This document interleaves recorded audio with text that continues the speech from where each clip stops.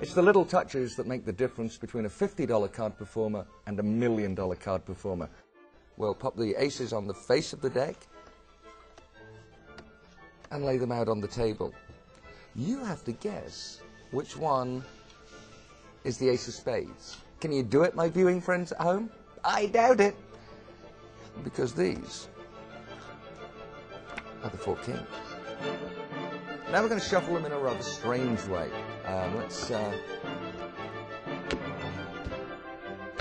give them a really good, rather odd face-up, face-downy little mix. Now you're going to deal to yourself first.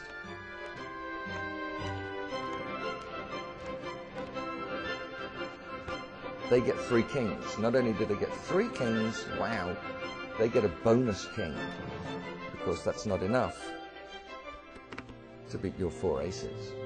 And that looked pretty good to me. And I'm watching from the bad side.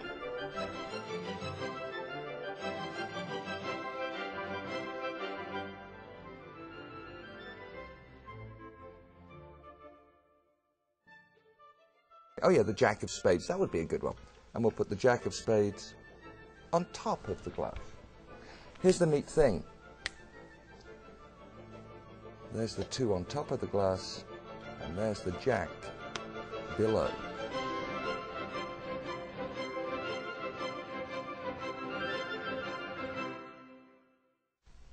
That was really good.